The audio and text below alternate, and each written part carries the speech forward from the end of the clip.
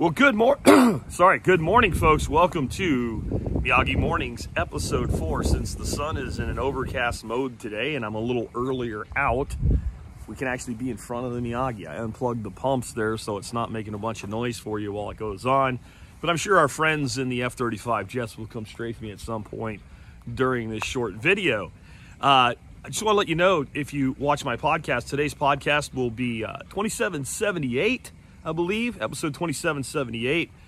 Date of publication will be date of this video, which I don't know. It's November something. It might be the 20th today.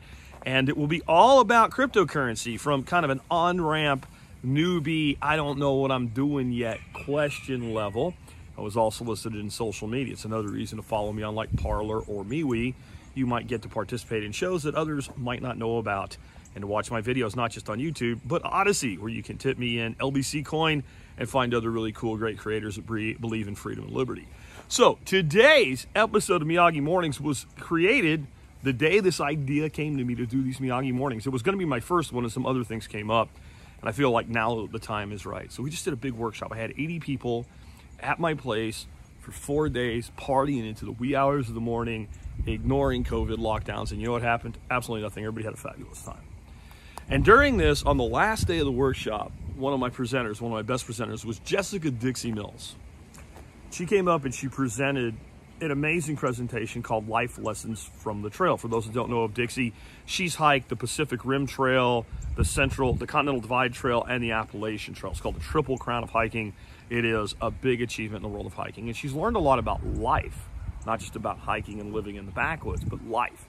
And she's been teaching these life lessons in various ways, specifically teaching about those, gear, hiking, all of it on her YouTube channel for a long time. So she did this, and toward the end of her presentation, she played a video that I'll link to in the video notes for you guys so you can see it.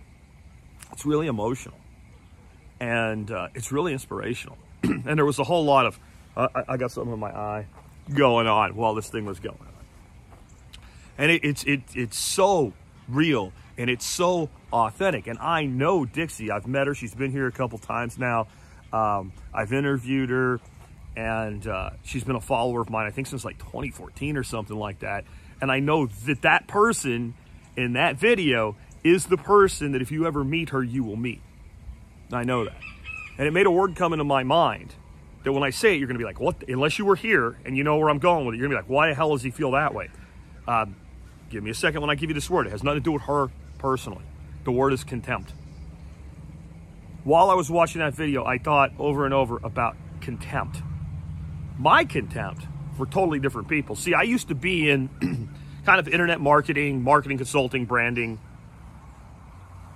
That was my world. We represented companies who were, $500,000 a year companies, and we represented companies who were $50 million a year companies. One of our clients was actually Trump University, as Donald Trump was one of my clients. And so that would be the upper end, and then there was all kinds of size companies in between. Well, they all had something in common that happened over and over again. Understand, this is back in like 05, 06, right? When going viral was getting dug. And people were just trying to sort this out. Brands and companies had just figured out, hey, we need to pay attention to social media. This is not just for kids and what have you.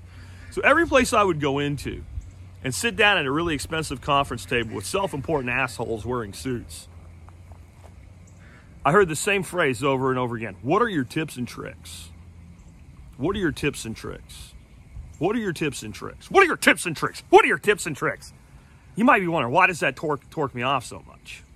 They wanted what she has. They wanted what Dixie Mills has.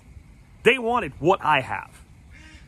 They wanted what other great creators of content and social media, from Instagram to Facebook to YouTube, all over the web today, TikTok, etc. They wanted what they had. They didn't want to earn it, though. At the time, this company, I was the president and an owner in the company, but I had several other partners in it. And it's the only thing, you're going to hear some words here, pretty harsh adult language in a second, right? It is the only thing that kept me from telling these people, go fuck yourself. You self-important dickhead. No, I won't give you tips and tricks.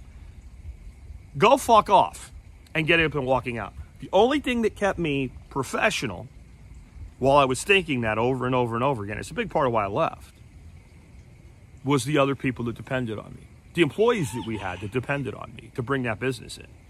So I'd smile and nod and I'd try to re-educate and whatever. But that's all I could think of. You fucking assholes. Because you know what you're saying to me when you say tips and tricks? And you're trying to brand yourself the way that we brand ourselves on social media?